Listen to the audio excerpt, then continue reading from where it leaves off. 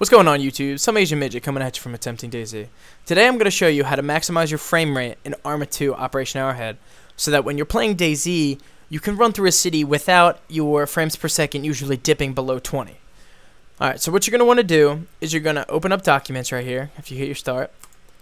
And then you're going to want to open up your Arma2 folder. And right here there'll be two documents that are CFG files named Arma2 and Arma2OA.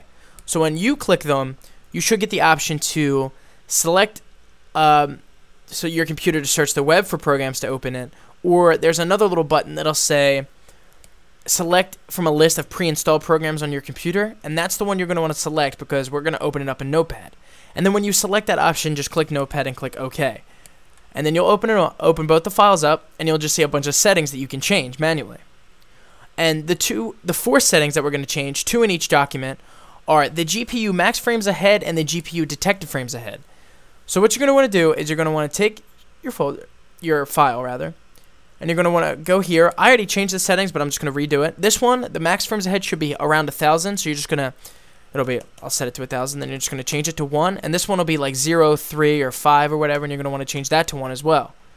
And then you're going to file save.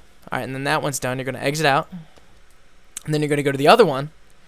Oh, this one I guess I didn't change. Alright, you're going to change it to 1, and you're going to make that one from 1,000 back to 1. Alright, and you're just going to hit file save.